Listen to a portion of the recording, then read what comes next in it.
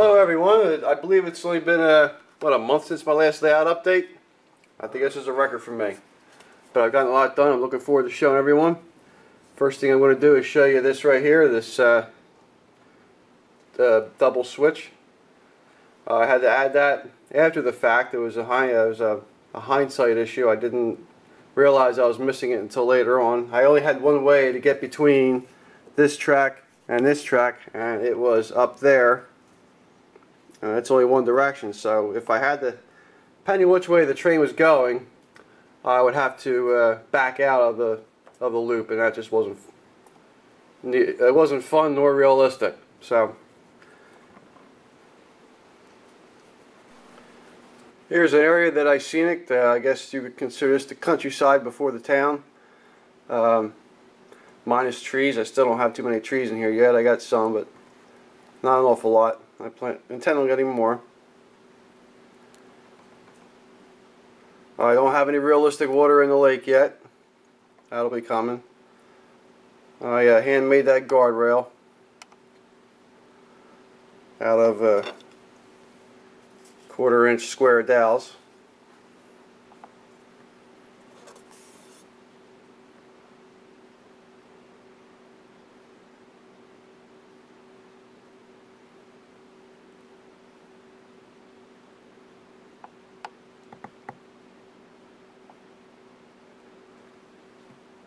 This Y is important for several reasons. One being, gives me two ways now to turn an engine around if so needed, and I can turn around my bigger engines that don't fit on my turntable.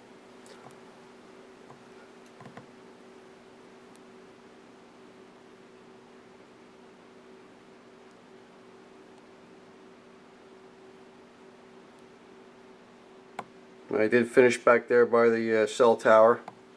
Put a few trees in, a building, driveway. I'm seeing a truck.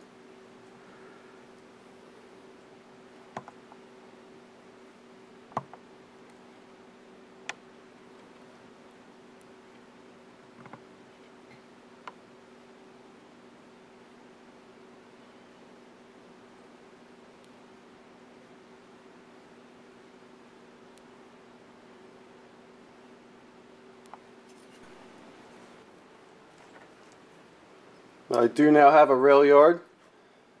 I still got one spur to finish. Maybe that one there.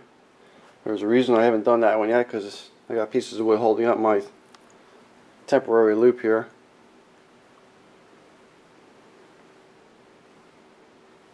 I tried to not weather the tracks, but try to make it look like it's been there a long time, been beaten down.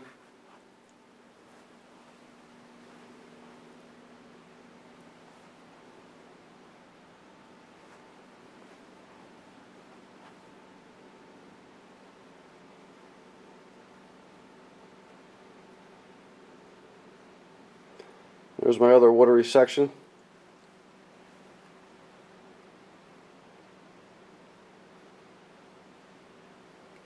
I want to thank PGH Train Fanatic Nick for this idea of the brewery. I saw his brewery in his video, and I saw how much smoke was coming out of the stack, and I thought that I had to have it. I got it, and there it is. It's for the most part scenic. This is on a separate 14-volt feed from the building lighting. Each thing has its own feed, so I can control them either way. I guess I should weather this car. This is supposed to be an abandoned track here, and I put this here as like a billboard. And like I said, I guess I should weather it. Throw a couple lights at it. We'll see how I do we'll see what I do with it later on. I've been looking for a spot to put this signal tower, and I do believe I found a pretty good spot for it.